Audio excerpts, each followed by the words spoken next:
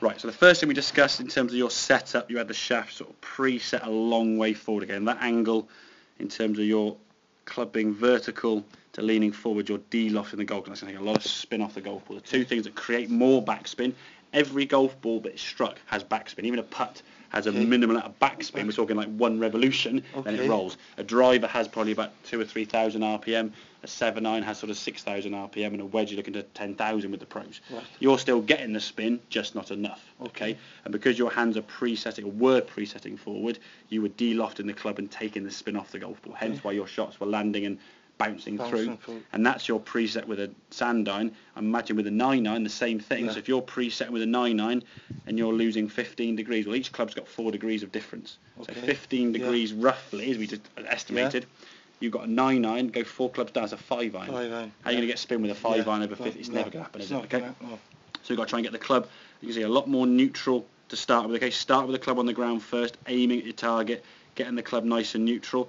Then set the club and put your feet, you can see, a lot narrower, and you're pinching your weight onto that left side. Okay, what we're looking to try and do is sort of slide the club long and low. We're not trying to lift it up there, but scooping and flicking. Okay, so keeping that club going long and low. I think in terms of grip pressure, we can be nice and loose.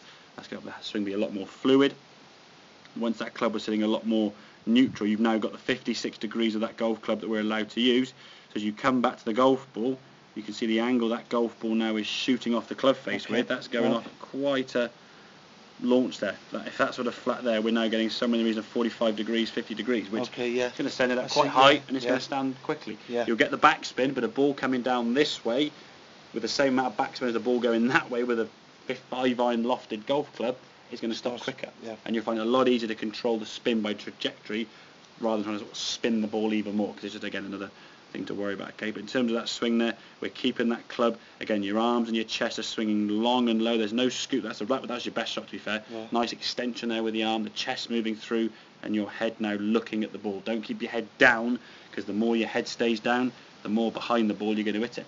Because your right shoulder gets low, you lean back, and ends up the club, rather than coming down and arcing at the bottom, it arcs a bit early, so when it comes to impact, hits the ball on the way up. So you know my head, is it when it's coming through with with that? Just come, exactly.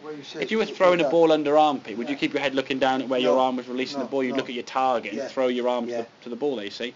And that's kind of the motion. Where your head is doesn't really affect the contact of the club hitting the ground.